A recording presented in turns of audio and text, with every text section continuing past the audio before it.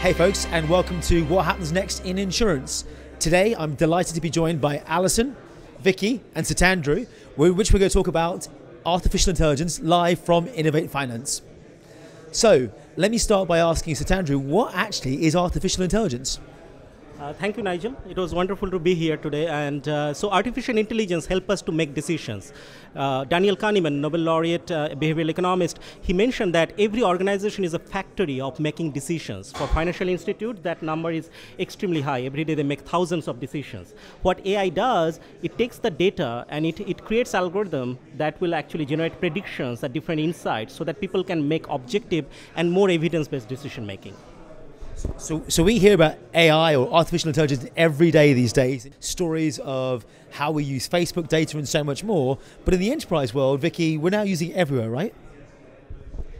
Yeah, sure. I mean, in Salesforce, we've embedded AI into all of our products. It's embedded into the platform, and we're seeing that in sales, in service, in all kinds of use cases.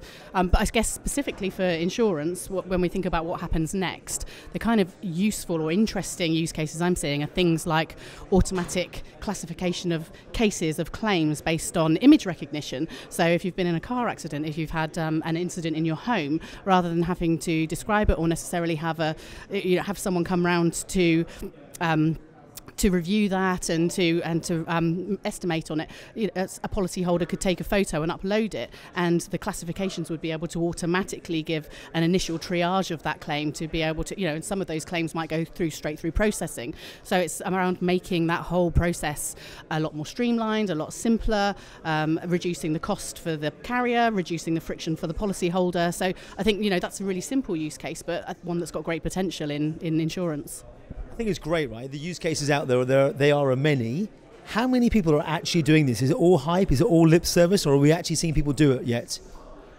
Yeah, what made my 2017 is early January conference in Dubai, and the CEO of Lloyd's of London, Inga Bell, she talked about something extraordinary. She said that every company has some urgency, but there is also an inertia.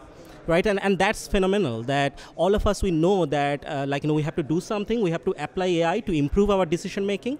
But at the same time, every large organization, we have a tremendous amount of technical debt, what economists call sunk cost. Like if we go to a movie and the movie is bad, we still believe that we already paid for it, so we'll finish the movie. We'll do not leave it. But the rational decision making is leave the movie theater, do something else in that time. Right. So that's the approach that every large organization need to take. That really review their technology stack as of today, and really take a look forward approach and where AI can help them in their day-to-day decision making. And that's pretty much what we are observing in early the startups like Lemonade and other people are doing.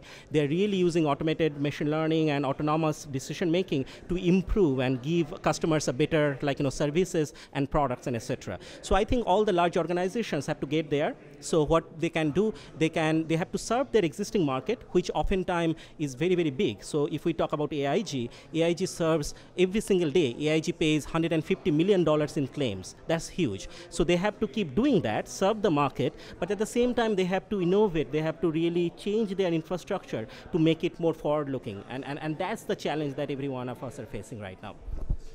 So Alison, how do companies change these things going forward? Is it an easy thing to go and do, or can they actually do it gradually and introduce it into the organization slowly?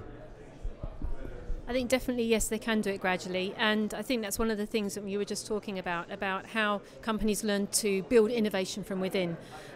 You have seen some really great partnerships between big insurers and insurtech startups where they're trying to embrace the change by bringing that capability in-house.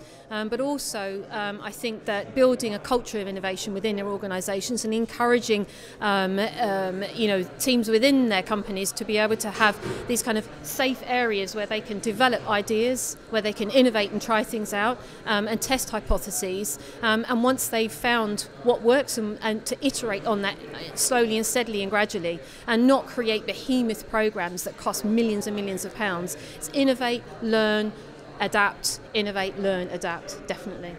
So does that give us rise to two types of organisations, Vicki? Do we have those that get AI and are doing something, and those that don't get AI and are choosing to get left behind? I think everybody gets AI, and I think everybody gets that this is going to be a game changer. I mean, you'd have to be living under a rock, right, to not get that this is going to be one of the biggest. They're calling it the fourth industrial revolution, right? This is probably the biggest change we'll see in our lifetime.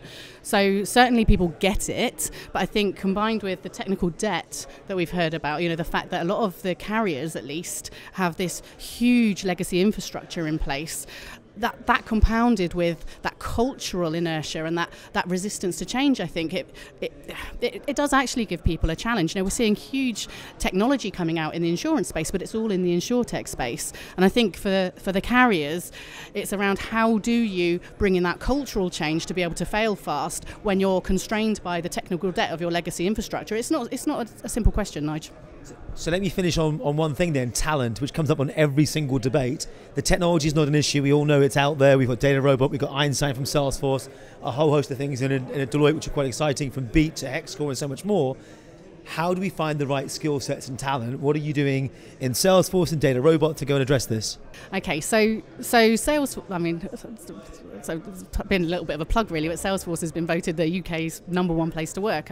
So we're lucky that we've been voted the most innovative company. We are a kind of magnet for innovative people. So I think that helps us. I think insurance, we've talked about this before, the perception of insurance is that it isn't an innovative place, which is a real shame, because I think the potential that we're in, the space in time, there's never been a more exciting time in the insurance market. There's so much capability and potential that technology is going to enable for us. So I think for the insurers, it's tapping into that, and it's helping young people understand the potential and the possibility and what the opportunity is, but it's making sure they've got the right tools and culture and processes in place once they've got those people on board. Because if you get someone in who's looking at the potential of possibly going to a Silicon Valley type job versus going into an insurance job, right? Yeah, and they're used to all of this consumer apps like Facebook and Twitter and all of this stuff that they've had all through university, and suddenly they start their professional life and they're going back to tools that are green screens and things we haven't seen for 50 years. So I think getting up to date, treating your employees with the same respect that you would treat your customers is going to be a key first step to engaging and attracting and keeping that talent. So, Vicki, thank you for that. Satadru, you are a former data scientist. I'm not sure you're ever a reformed data scientist. How did you get into it in the first place, and why did you choose that as a career? That's a wonderful question, Nigel. I absolutely give that to all the mentors that I had. Like starting with Jim Gouja, who is right now the chief data scientist back in US for Deloitte, and Sholem Feldblum back in Liberty Mutual. So all these people are years ahead from me in the career, but they took direct responsibility to teach me insurance. So that's an important component that we have to do more and more. So young people are they're excited about technology. They're excited about bring a change to customers' life. And insurance have to focus on that part. How we can adopt open source technologies, how we can be technology first company, and how we can really give a meaning to insurance so that young people, the new generation, feel excited. That's what happened to me. My last 10 years, if I really look back, other people, senior people made insurance exciting for me. And that's why I stayed. What a great way to finish. So I truly believe insurance is an exciting place to be right now. Data is at the heart of what we do. We manufacture nothing. You heard it here first, guys. What happens next? See you soon in the next episode.